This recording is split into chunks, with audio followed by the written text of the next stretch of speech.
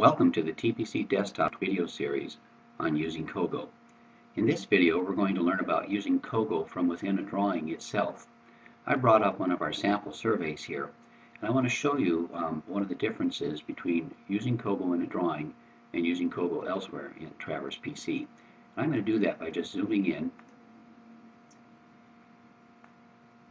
and I want to select 2 points here. And I turned on point labels, so we've got point labels to select them. We could also select them by the endpoints of their line. I'm going to come up and use this button up here that says Select Objects. Any object I click now gets selected, and Traverse PC grays it out. So I'm going to select the east end of that line and the west end of that line, and right click to tell Traverse PC I'm done selecting now. Now I want to come up and choose COGO Random Inverse. And I want you to see that Traverse PC automatically populated the random inverse box, or the dialog box, with the 2 points that I selected inside the drawing, 234 and 232. And now I know that the distance between them is 100 feet. So the drawing interacts with the COGO dialog boxes based on what objects are selected, or as you'll see in a moment, what objects you right-click.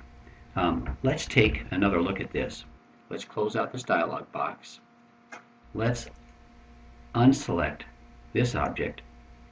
Let's put the cursor now over point 259, and this time instead of choosing COGO at the top of the drawing view, I'm simply going to right-click 259 and go to COGO, and now I'm going to choose Random Inverse. This time, Traverse PC said, I know I've got point 232 already selected in the drawing, so I'm going to anchor that as one of the points. But the user just now put the cursor over 259 and right-clicked and chose COGO, so I'm going to use 259 as the other point. Okay? I'm going to come back to the drawing now. I'm going to put the cursor over 258. I'm going to right-click, go to COGO, Random Inverse, and this time now I have the inverse between 232, which again is the anchored point because I selected it, and 258, which is the point I just selected.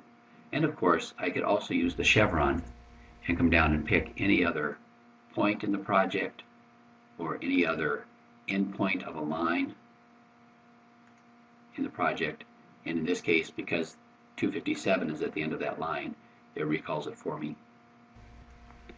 So a drawing that I'm working on and the COGO dialog boxes are really very interactive. Let's take another look at an example of this. I'm going to close out the random inverse, and I'm going to tell Traverse PC to unselect all the objects that are currently selected. I've got a center line of a road here. Scroll back out for Sproul Avenue.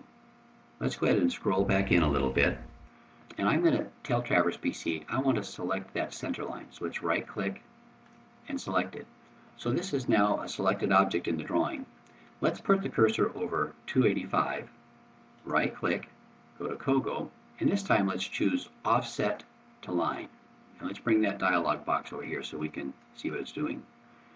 Notice that Traverse PC populated the line in this dialog box based on what I had selected in the drawing. So this picked point and this bearing I'm looking at here are the starting point and the bearing of the center line of Sproul Avenue. On the next line down, I see that my offset point, or the point I'm offsetting from, is 285 because that's the point that I right-clicked in the drawing when I chose the COGO command. I've chosen the perpendicular offset option. That's probably the last one I used when I last had this dialog box open. And maybe all I wanted to do was bring up this dialog box so I could see that my offset distance from 285 to the center of Sproul Avenue is right here. It's 39.94 feet. Or maybe I needed to create a point for that offset. So I'm going to do 285-1, choose Save, tell Traverse PC I want to make it part of the survey, and plot it. And now Traverse PC has drawn 285-1 at the offset location from 285. I'm going to stop with that command, but I want to just put the cursor back over one of these point labels, right-click and go to COGO, and let this menu pop up. You can see there are many things I can do related to COGO in a drawing. Picking an offset to a right-of-way, or doing a predetermined area, or creating multiple points on a line. All of these are available based on the objects that I select within a drawing. So I can do this from another manager like a traverse manager or a point manager, from another view like a traverse view, or I can do COGO right here in the drawing itself.